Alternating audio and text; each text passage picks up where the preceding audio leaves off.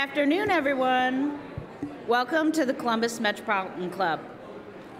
I'm Deb Hackathorn. I'm a principal with Civic Point Government Relations, and I'm also proud to serve as the new chair of the CMC Board of Trustees. I am so pleased you're with us today for the forum, which is part of our Developing a Dynamic Downtown series. Thank you to our series presenter, the Columbus Downtown Development Corporation and Capital South. Our series sponsor, Thompson Hine, and today's sponsor, Realm. All of these organizations are helping bring you today's forum as part of our Developing a Dynamic Downtown series.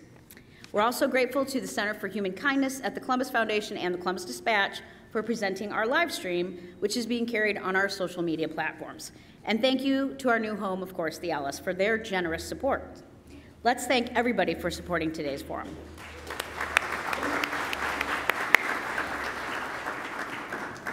If it's been more than a year since you last visited Franklinton, you might be surprised.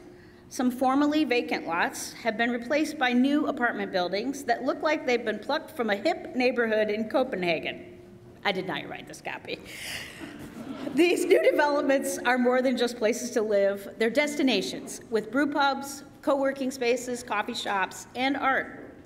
No developer in Columbus has been closer to the epicenter of Franklinton's reinvention than Brett Kaufman.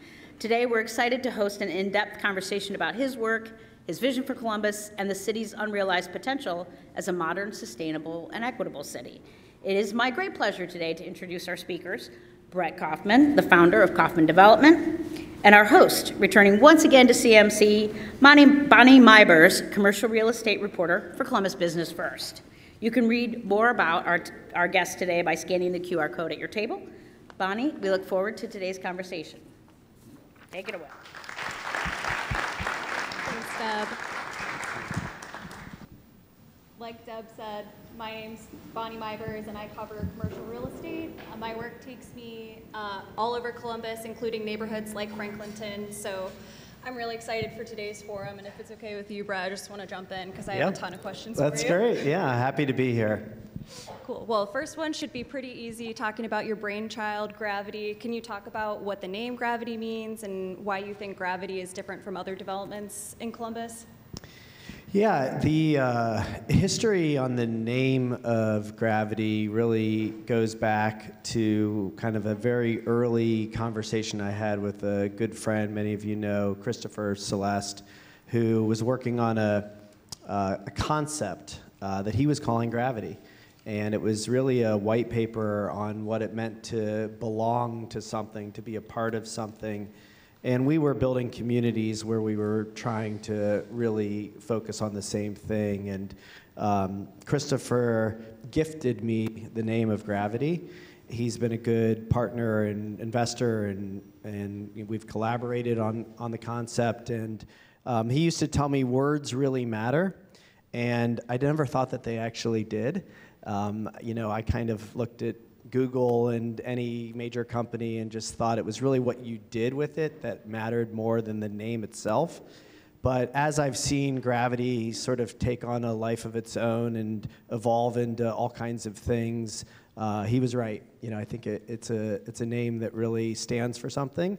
And what it stands for is really this idea of bringing people together that live and work in our community and in the surrounding community, from all over the region, hopefully, to come together, to connect, to collaborate, to learn, to grow, to find something that hopefully makes their lives just a little bit better.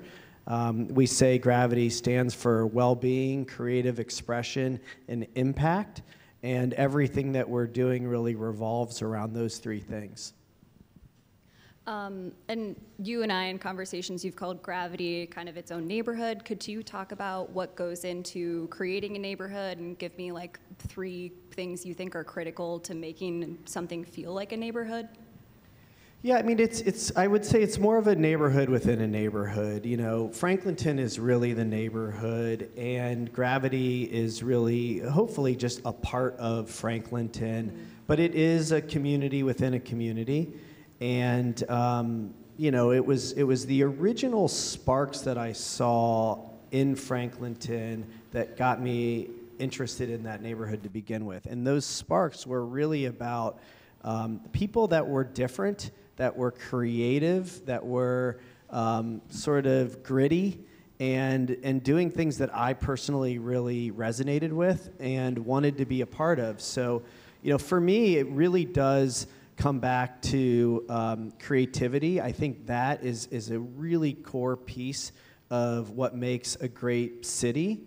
I believe we're all born to be creative in our own way. It doesn't mean that you have to be an artist, but what are you creating? What's the experience you're creating? How do you create your thoughts, your relationships, your companies? And it might be art, it might be music, it might be something innovative. But that to me is just kind of at the core of what our community stands for, what Franklinton, what I saw in Franklinton, and I think it's a really critical part of building community. I've worked with folks in Columbus on why creativity really is economic development. And I think we're seeing that more and more play out. It's incredibly helpful to attract talent, to retain talent, to get companies to want to relocate or stay in Columbus or incubate here. Their workforce wants to be living in places and living in cities that have art, that have music, that have a creative class. So that's really the key element, I would say, in the community. Obviously, the design, the architecture, the placemaking, the thoughtfulness that goes into the experience of the physical community is really important. And then, I think for us, the third piece, if I had to pick three, is really maybe the most important, which is what happens inside the building. It's not just about building buildings. Yes, hopefully they're aesthetically pleasing. Yes, they're filled with art and placemaking, but then what do you do inside? What is the actual experience that you're offering the people that are living and working and in the broader community? Can you actually offer them something that is enriching their life in some way? And I think that's a critical part of building community. And can you talk about how you have this vision for Gravity in your head? You are trying to incorporate those three things. Like, how do you take that idea and make it into a physical building that has people living in it and has several phases? Yeah. Well, it's sometimes it feels like it's kind of just like happening, and I don't even know how it's happening.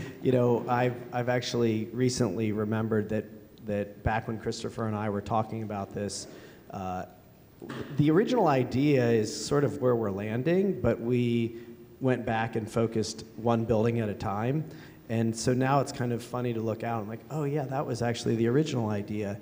But it's the whole reason I started my company to begin with was I was looking for a culture that felt like the place that I wanted to work. Mm-hmm. It was filled with people that were passionate, people that shared vision and values. I wanted to work at a place where I didn't have to wait for the weekends or vacation or retirement to do the things that I love to do. And our mission was to build communities where that was also the case, that we could bring things that people didn't typically get where they lived and where they worked, like opportunities to volunteer in the community. Early on, it was community gardens and yoga studios and meditation lectures and events, and still, a lot of that is a big part of what we're doing today.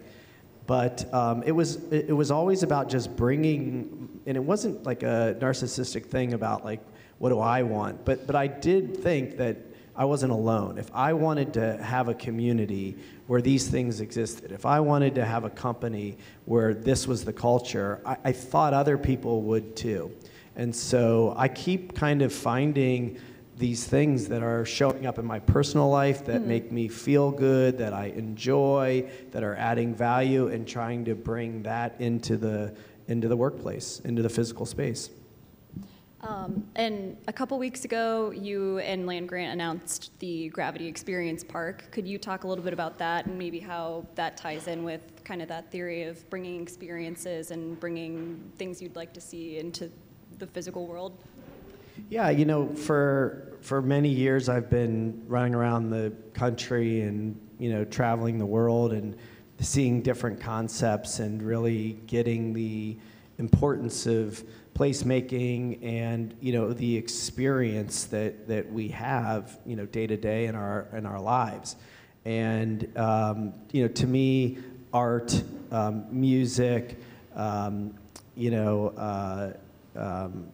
fun really matters. It's really important for us to come together and have some fun, good food, have a drink, be with other people, have a place to go. And so the park was the vacant parking lot for the Idea Foundry. And, I was talking to somebody earlier, there was some complaints that we were taking away parking. But we built a 964 stall garage a half a block away. So there's plenty of parking. And we didn't feel like we needed another building, that wasn't really what the highest and best use was for that space, that it was more important to create a place for people to be able to come and do all of those things. And that would actually be something that the whole community could use, that all of Franklinton, all of Columbus could use, that it wouldn't just be for people who lived and worked in our community. But we also think by having that there, it will drive value and, create a place, another reason for why people would want to live at Gravity. And going off topic a tad, but we will circle back to Gravity, you have talked publicly about your mental health journey. So I was wondering if you could share with everybody a little bit about your journey and kind of how it relates to Gravity and kind of inspired Gravity. Yeah, I don't know if we have enough time.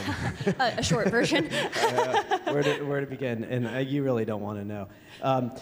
No, mental health is a real important passion of mine. It's been a big part of my journey.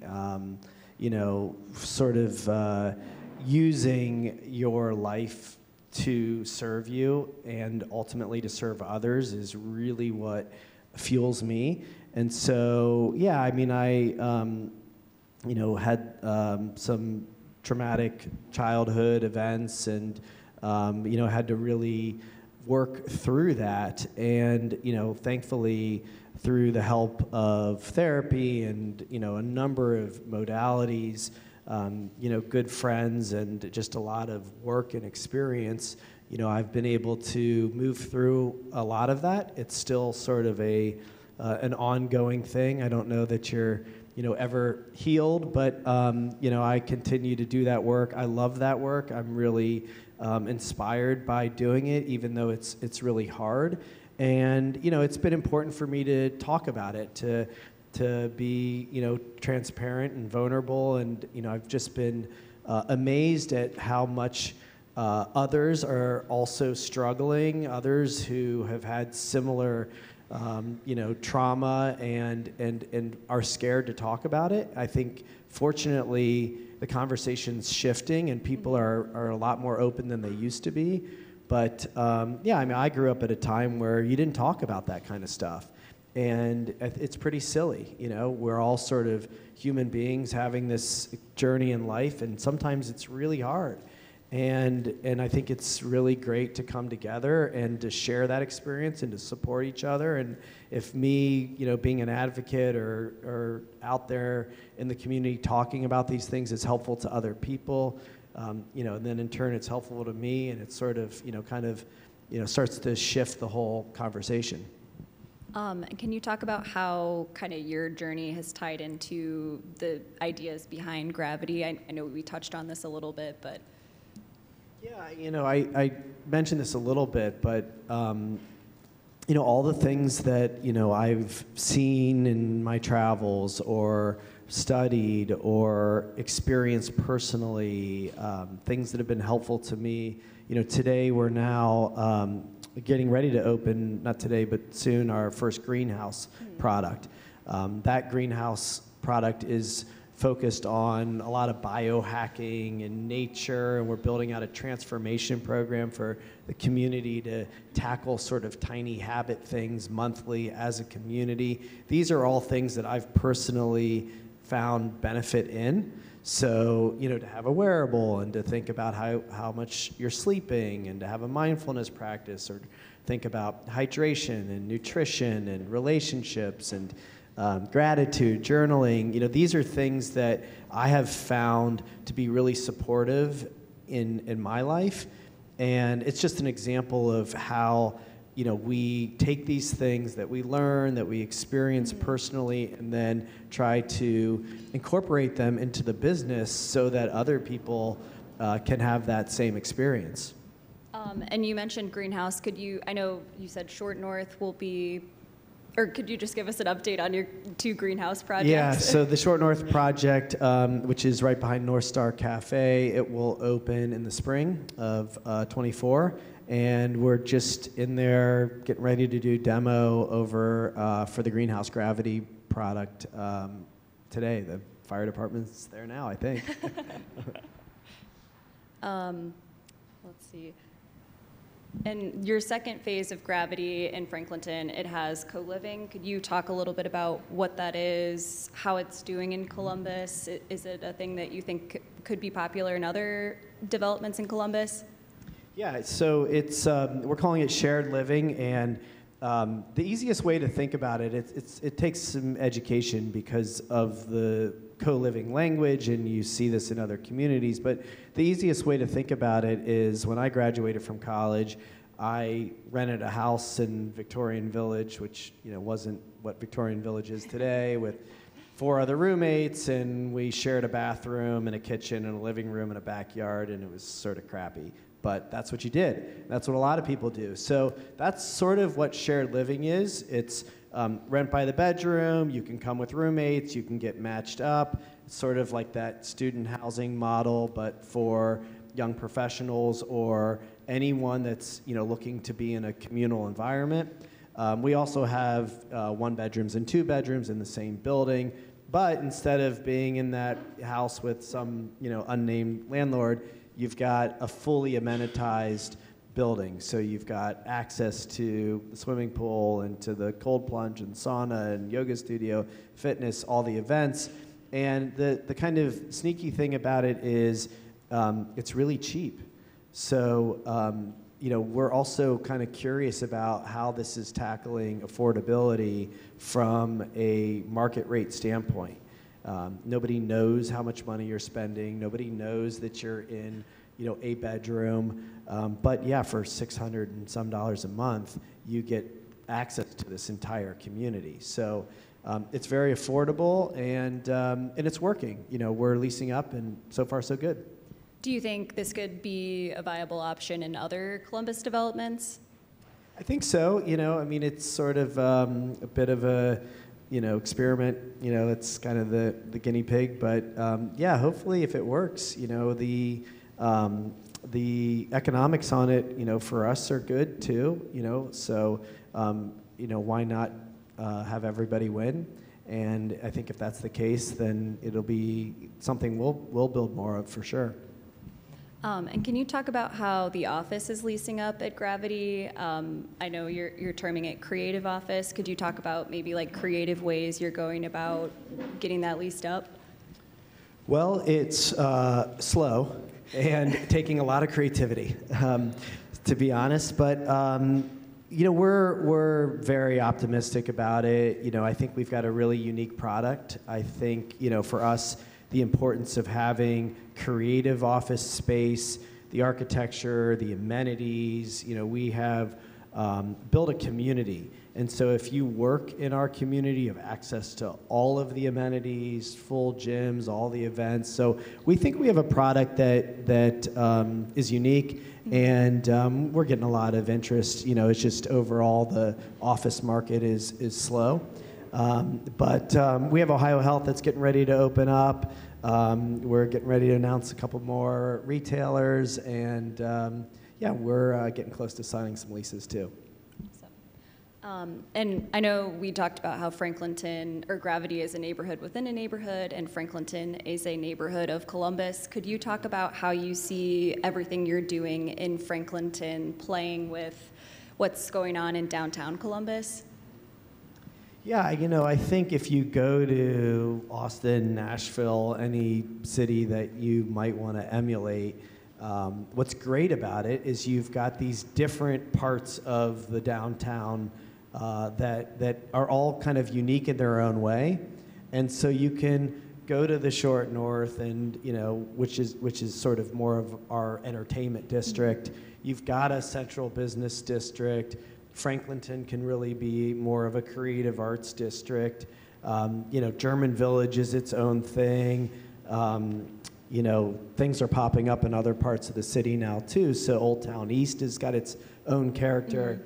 Mm-hmm. So as Columbus grows, I think the entire downtown, continues to grow, and they're very complementary of each other.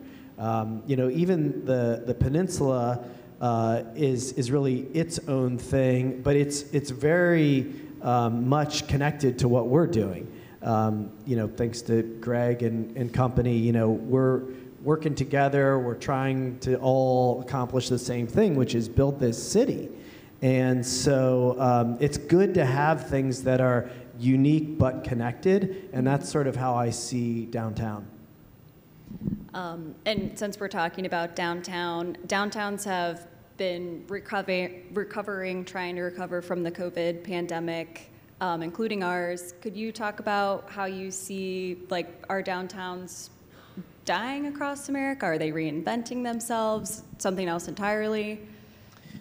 I don't really see it as a dying for sure, and I don't even think it needs to be reinvented. I think there was a little small window during COVID where people were moving out to the suburbs. There was this idea of wanting more space or working from home. I frankly think that's been way overblown, and in fact I think you're starting to see a lot more people realize that being together in a office environment, in a urban environment, are still sort of the best experiences. Certainly, if you want to raise a family, or if you want to be on acres of land, or have a little bit more green space, an urban environment, might not be for you. And at certain stages of life, that's great. But with the way Columbus is growing, with the way that we're now capturing people from Ohio State staying here, with some of the new tech companies and the Intel and all of that stuff, I started my business early on. I was buying duplexes and converting them in German Village, and it was because I was seeing people that were working at Abercrombie at the time move here from San Francisco and say, I don't want to live in the suburbs. I'll work out there, that's fine, but give me something that feels like it's got some character, that it's in this sort of dense urban environment. And that's just continuing to happen. More people are moving here than ever, and they don't want to be in something that doesn't have character. And I think our downtown will continue to thrive for that reason. And can you talk about kind of what your ideal city looks, or maybe a vision for Columbus and Franklinton in the next 10, 20 years? Yeah, I think it's in my ideal vision, it's continued to be filled with diversity, with a heavy emphasis on culture, on the arts, on having music everywhere, really giving artists an opportunity to work. A lot of creativity. I'll keep coming back to that. Hopefully that means new companies that are incubating here and making a difference. I'm less excited about the ones that sort of come here, get a lot of attention, and then like don't actually give back to the city. I think that, you know, we need to continue to emphasize on the Columbus way, bringing people together, collaborating. I hope this is a city that is known to be as collaborative as any city in the country. I think it's sort of one of the secret sauces we don't talk enough about, that there's this Midwestern thing where people are very kind and they're open and they're collaborative. To me, that should be like the thing we lean on the most, that we're out there talking about the most, because if you actually like live here and experience what that's like, people are willing to meet with you, they're willing to help you, they're willing to support you, they get it and they want to see you successful. That's not normal in every city. And so, yeah, I hope we never lose that. You know, obviously there's going to be challenges with affordable housing, with traffic, with, you know, ups and downs of, you know, economies, gentrification. I mean, those things exist everywhere, and, you know, hopefully we can just try to be aware and conscious of what we're doing and, you know, tackle those things as best as possible. And you've talked about creativity a lot. You've talked about living consciously. Could you kind of put a dictionary definition to living consciously for everybody? Yeah, dictionary, I don't know, because I sort of just make things up most of the time. But it seems to work. You know, to me, what it really starts with is an awareness. It's really sort of being able to be conscious about what you're doing and how you're doing it and what you're aiming to do and really working towards that. So, you know, when we say conscious community, to us it means we're very thoughtfully, intentionally, consciously making decisions about what's being built and what the experience we're trying to create is. And then there's the user experience, which hopefully also is making a difference for them in their own level of consciousness. So, you know, what we try to say is we'd like to meet people wherever they are. You know, I once was a banker in a suit and tie and stumbled into a meditation room, and it changed my life. And so we want the suit as much as the artist, the young person as much as, you know, the old person, and everybody in between, to try to find something that shifts them just a little bit, with the hopes that maybe that starts them down a path where real change happens.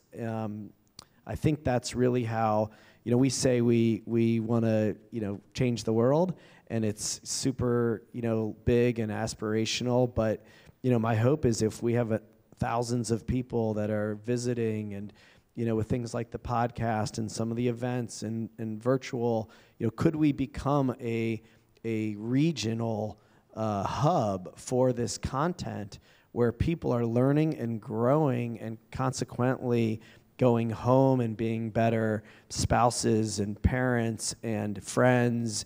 And, you know, what does that do then to a community? How could that possibly become a model for building community? And, you know, what if that becomes something that gets adopted and really does make a difference in the world? We're going to move to questions from our live stream and in-person audiences here in a minute. So if you have a question and you're here with us in person, make your way back to the microphone. And if you are online, feel free to type your questions into the chat. But I did have one more question for you. You talked a little bit about how co-living can kind of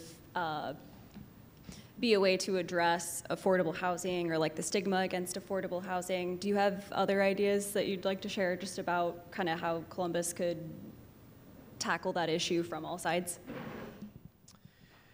You know, I've been pretty candid that I'm not an expert in affordable housing. I really, it's not what we do. You know, we're trying to tackle it a tiny bit, you know, by working with partners like Homeport and trying to be supportive of planning and things like the shared living.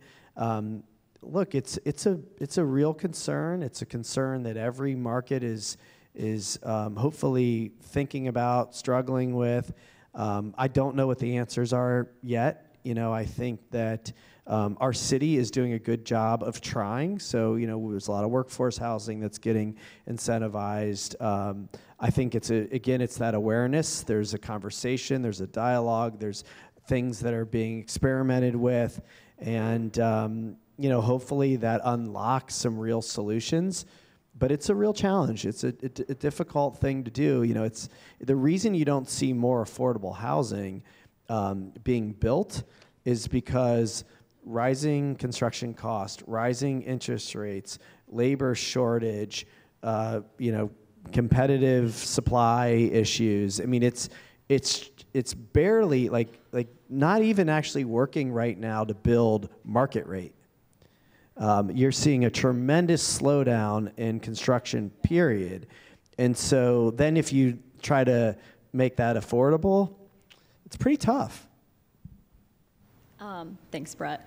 It's CMC's long-standing tradition to take audience questions. Lainey Cuthbert is back. Oh, sorry, I think Sophia is back there at the microphone. If you have a question and you're here in person, make your way over there. Please, out of respect for others, try and keep your questions brief and to the point so we can get to as many people as possible. And please remember that questions end with a question mark. Sophia, what's our first question? Yes, thank you so much. So our first question from our online viewers is, what's the most inspiring development project you've seen outside of Columbus? And what about outside of the United States? Yeah, so I know my architect friends are in the room, so they should probably answer this better. But Bjork Ingels has been like a big inspiration for me. I think he's doing like incredibly innovative work. I've seen his projects in Copenhagen, and I find inspiration really everywhere. And my kids make fun of me because we'll be traveling somewhere and I'll take a picture of like a front door, and they're like, "What are you doing, Dad?" And then sure enough, like it lands on the Good Ale project or something. So. The hospitality industry, I think, art galleries, I find inspiration kind of all over the world. But I would say, there's been some really cool stuff built in New York, the High Line project. I love these creative arts districts. I've spent a lot of time in Austin. My son was in school there. A lot of really interesting things happening there. I will tell you that early on, prior to starting my company, I went on a tour around the country looking at the top multifamily developers, and I was pretty uninspired. I think there's a lot of bad stuff being built all over the place, and that was actually, in its own way, inspiring for me because I thought, oh, well, it's not that hard to do it better.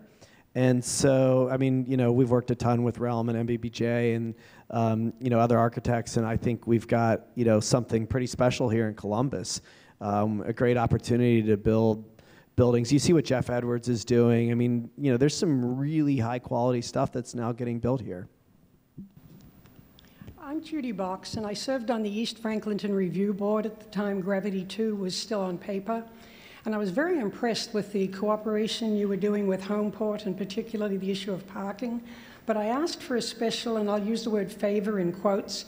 There was space at the south side of Gravity 2 that was sort of earmarked, as much as you do on paper, for a small restaurant. And I pointed out that it was very close to Homeport, where the residents would not be able to afford most of what's being built by way of restaurants. And I asked, please, could that be made available to something like a Subway? That would be an affordable sandwich to people living across the street. And I'm just curious as to whether that ever came to fruition. There was no commitment, but I'm curious. Yeah, no, thank you. And I remember, working with you from the start. So it's nice to see you. I appreciate the question. We have we've intentionally not signed the subways or the cell phones or many of the users that have come our way because we don't want Gravity to be filled with franchise users. We do have a restaurant tenant that is going in that building. I think that you're talking about. Not saying that it's going to be affordable, but what we are really excited about is the experience park that's directly catty corner from Homeport's building, where there will be food trucks and a constant rotation of food offerings that will be very affordable. So hopefully we're tackling it that way. Sure. We have another question from online. The Dispatch recently reported some of the updates to the zoning requirements that are going to unfold in the next year. Are Columbus zoning regulations amenable to future development, and what changes do you feel should be made? Yeah, I'm actually, not that in the weeds on some of the zoning changes, so I don't want to speak to it. I will say that the city of Columbus has been by far the best zoning district for us to work in. The East Franklinton Review Board is a great example of it. The Downtown Development Commission, great example. The Victorian Village Commission, not a great example. But I will say that there's a lot of support for getting things done. And if you are willing to do some things creatively, if you're willing to listen, if you're willing to actually take in the feedback from the neighbors and actually try to bring something that is creating value and is being thoughtful about placemaking, design, affordability, I think the city of Columbus is doing a lot right. I do think that we have to be a little bit careful about thinking that we're further along or that we're better than we actually are. A lot of great things happening. We have a long way to go. Franklinton's not over the hump. You see the issues with, some of the crime that we're now, struggling with. We can't just make it too hard. We need to be, one way to tackle affordability is flood the market with supply. Flooding the market with supply, incentivizing all kinds of housing actually is going to help with affordability. If we start taking away incentives, if we start making it too hard, if we start mandating what has to be built, if we start getting too particular about parking, it's just going to slow down the development and make the problem much worse. Doug Buchanan, Columbus Business First. Referring to your Short North project, it has been a journey, I think you could say. I'm wondering if you look back now on everything that it's been through, is there some lessons you take away from that, things you would have done differently? There's not much I would have done differently. I mean, the lessons are they're not really fun ones. Honestly, what we originally proposed would have been a much better product. I think it was like 9 stories, maybe 11 stories. I think it's sort of silly. People get kind of dug in. I don't think that a 7-story building is much different than a 9-story building when you're doing that. Like, is it really ruining the neighborhood? Not if the right quality is being built. So, the lessons that we learned there is, some of these commissions have, people on them that are just, don't get it, frankly. It turned out good for us because in the 5 years it took us to get zoned, the land value tripled and, the market's much better. And so we built something that, is going to be great and work. And, we still feel really proud of the end product, but frankly, it could have been better if, there was a little bit more of an openness to, what quality product means for a city. Hi, Brett. Kelly Stevelt from the Wexner Center for the Arts. Thank you for your support of the arts in our community. I just wanted to see if there are those who want to infuse art, creativity, well-being into their development, if you have advice on how to make a business case to potential investors for that. Yeah. I'm not sure if I totally understand your question, but you're asking, is there a business case for why it makes sense for art to be infused into the project? Yeah, I think when you go to Gravity, it just stands out, and I think it speaks for itself at this point, but early on, how you got people to buy into that conceptually. Yeah, I mean, early on, I see Sue, and you know, we would sit with bankers, not Sue, and try to explain why, like, having a yoga studio wasn't wasted space, you know, why some of the things that were on our pro forma were going to actually drive value, and it was a lot harder to explain that. So we've always had to kind of underwrite to the competition and then just sort of secretly believe that having all this stuff was actually going to make a difference. And if it didn't, then, you know, we were, you know, even with the competition. If it did, we'd be ahead. And now it's a much easier conversation because people get it.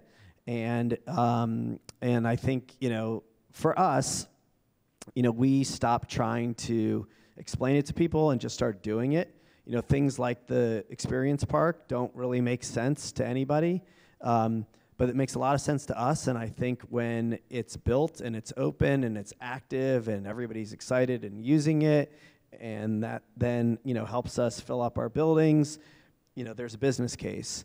So hopefully it's more about just doing it and proving it out, and then hoping that, you know, others see that and replicate it. All right, we have another question from Nancy Nanny, and I think that this question will actually be relevant to a lot of the folks in the room today.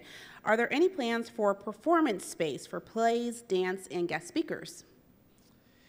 Yes, so part of the experience park is a stage that we will be doing that to some extent. You know, we have rooftops and event spaces in all of our buildings. So, you know, last Friday we hosted both, I think, the symphony, and we had a Don't Tell comedy on the rooftop. So, you know, those kind of performances are happening. I think there's, you know, discussions about, you know, what else we need as the peninsula has, you know, the potential to continue to evolve as a cultural neighborhood.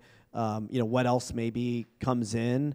You know, again, it's not my business. I don't really know the event space like that, but you know, so I don't know from a business standpoint just how it works and if there really is enough support. I think a lot of these things are privately funded, and, you know, maybe that's, you know, the way it needs to be done. But I'm certainly an advocate for more. You know, I'd love to see us have more places for people to, you know, have performance you know, opportunities around the city. Hi, Brett. My name is Brian Urbanski with the Aubrey Affordable Housing Foundation, and my wife and I have been housing providers for about 20 years in Columbus, and we've been providing shared housing for vulnerable populations as far back as 2014. One of the challenges that we all face in this space today, as you've alluded to, is that everything is expensive. The real estate's expensive. The utilities and everything are expensive. The shared housing model that you have at Gravity sounds like exactly the type of steps we need to be taking to keep housing affordable, particularly for the folks who need it. Is your model that you have at Gravity, is that duplicable where other housing providers that would like to provide this in the space would be able to look at your model, take that and run with it, particularly to support the lower income residents that are struggling today like they've never struggled before economically? I think so. You know, I think it's a little early to say. You know, like I said, we are leasing up. I think it's working. And, you know, hopefully it becomes something that others want to replicate. You know, the truth is it's not that complicated. You know, it's just a matter of willing to take some risk and do something different. Like I said, you know, the student housing model has proven out, and so it's sort of similar. You know, you're signing an individual lease for a bedroom. You know, there's a learning curve, and we're working on roommate matches and, you know, things like that to make sure that, you know, it's a good experience for everybody in a common unit. But yeah, I mean, it's not our intention to have the kind of intellectual property on this concept. I've said openly, if shared living or conscious communities becomes the norm and everybody's doing it, that's awesome. I'll go do something else. We're an open book on this, and if it works and other people want to replicate it, that would be amazing. We have time for 2 more questions back there. Hi, good afternoon, Brett. My name is John White. I am a development officer with Woda Cooper Companies. We're an affordable housing developer based right here in Columbus, and we actually have a senior development that's right up the road on Broad Street that's currently in development, so we're looking forward to being your guys' neighbor. Back when I was in city planning school at Ohio State in the mid and late 2000s, the Franklinton neighborhood was always such a case study, given the decades and decades of disinvestment that area never received. Largely because it was always located within the floodplain, so it really prevented developers from coming in and investing. Along came the city of Columbus. They did the Scioto Mile project on the river. They removed the dam and reduced the floodplain and really allowed the development potential to be unlocked. So my question for you is, given it's the Gravity development is such a novel development, not only for Franklinton but for Columbus, I'm curious to know, how did the community initially embrace your vision and your concept when you first proposed the idea? I think that we were always really welcomed. I think if I remember back, Judy and others, Trent, they asked good questions. It was clear their hearts were in the right place. Ours were too. We tried to work together. I just told Trent, they've been doing the hard work long before we were there. Unfortunately, Lance Robbins just passed, and he was a real pioneer in that community. There were so many other people, the Independence Day Festival. There was a lot of people there long before us that were really what attracted us to be there at all. And so, yes, we build these buildings. They're big and sexy and new and expensive. But I think we'll have been a giant failure if, we change Franklinton, too far from that original spark that got us there in the first place. And I hope that the people that were there before us, see that what we said we were trying to do, that we've at least tried to do. Hopefully we've done it. We'll keep trying to do it. And I think that's really, all we can do. Our hearts, our intentions, our effort is all in the right place. And, we have our own challenges and obstacles that we have to try to overcome. But, I think we keep working together, and consequently, I feel like, there's some good things happening. Brett, I wish we had time for more questions, but I'm getting the wrap it up signal, so I'm going to hand it back over to Deb.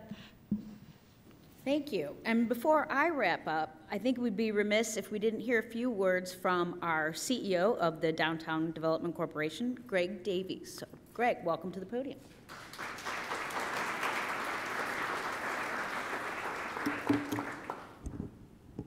Well, thank you.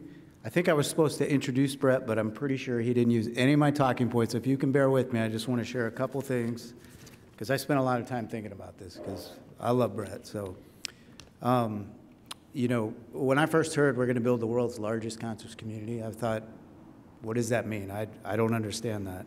It's the same reaction I had when I met Brett. I was down in his office at the Short North. I was working at the city. I walked into his office. He's not there. I get a cup of coffee. I'm sitting there. Bob Dylan's Visions of Johanna's playing. I'm thinking, that's a weird song to be playing in an office, but I love it. And then he walks in jeans and a T-shirt. And I was like, who is this guy? This is not the normal developer that I meet. But that day and others, we talked about the early days of Gravity, and Brett's vision to jumpstart Franklinton into the arts district it was seeking to become. He wanted to build on all the city investment Mayor Coleman had done and Mayor Ginther followed, and the enthusiasm and the hard work of the numerous community leaders that Brett mentioned that came before him. Brett shared his vision with me, and I was very excited, and I went to Mayor Coleman and I said, I think this is a project really worth starting. And needless to say, Phase 1 got started, and Brett and I didn't see each other for quite a long time. Just didn't cross paths working. And as some of you may know, in 2017, I lost my first wife very suddenly, very tragically, and it was obviously very difficult. And not long after that, I got a call from Brett, or text. He said he wanted to get together, and I figured, well, something's going on with Gravity or his new project, but sure, it was my job. And when I got there, Brett just said, just asked me how I was, told me he had nothing to talk about related to work, and being in a place where I was struggling, I just said everything was on my mind. And that day we had a very, very long, very intense conversation. And over the next year or so, Brett would periodically call me. We'd get coffee. We'd talk about how I was doing, how my kids were, how his kids were, how his family was. And, it was just odd to me, but again, it was a surreal time, but I was so thankful for that. And he kept telling me that it helped him to talk to me and that he was proud of me. And, I just kept doing it because it felt good. Fast forward to 2019, and I get a text from Brett. I'm at home. He says, hey, are you dating? And I said, no. I said, I really don't want to. He says, well, that's okay, but when you're ready, let me know, and I'll give you a number of this woman, a friend of mine, I think that you'll like. I said, yeah, great. And then at that point, if you know Brett, I think his ADD kicked in. I get a text, Greg, Liz, Greg, two of my favorite people in the world. I'll let you take it from here. Now, it's a good thing this introduction is occurring 4 years after that moment, because I would not be giving this introduction to Brett and how I felt that night. But the long and the short of it, Liz, my wife, who's here, we got married, and I'm incredibly blessed, and I'm incredibly happy now. And it took me a long time to get to that place. And Brett was one of the main reasons I had the confidence to move forward. After all those times, him talking to me, it settled in. And I'm not even sure we talk business. Periodically, we give updates on our projects because they're neighboring, but we really don't talk a lot about work. And, through the ups and downs, I think we recognize the significance of shared experiences and ultimately, like Gravity, and this is why I'm taking the time to tell you this, I really believe Brett when he says, life is really just about love, learning, creating opportunities, and bringing people together. And I think that's the blueprint you heard for Gravity. I recently sat with Brett for his podcast, and he said something to me that stuck with me ever since, and it really serves as a guidepost for me. And it puts the past in perspective. And what he told me was, I was saying I was really frustrated and tormented by things that happened that I didn't understand at the time that I now understand. And he said, how could you have? You were operating at the level of consciousness you were at then. And it just hit me, and he's right. And I think so when I now hear I'm going to build the world's largest conscious community, I still would be very skeptical, but I'm not about Brett. He's pushing himself and those around him to constantly want more, to believe in the difficult, and to be a fellow traveler as we all go through life. Most importantly, he wants everyone to take the journey to becoming the best version of themselves, and he puts his own resources into making that happen. I consider it a gift, and I appreciate this time that I have the opportunity to publicly share my experiences with Brett. I think he's taught me, others have taught me, we don't always tell people how we feel when we have an opportunity. So I wanted to do that here today. Brett, I'll always be grateful for you introducing me to Liz, for everything you've done for Central Ohio and downtown, and for your continued striving to be the best version of yourself you can be. And most importantly, for being my friend.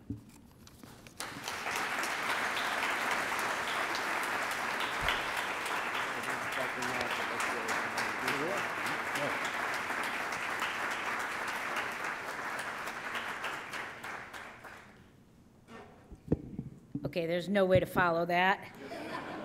I'm tearing up. So let's just say I learned that Brett has a podcast. So I'm sorry I didn't know that before, but I'm going to now subscribe to it.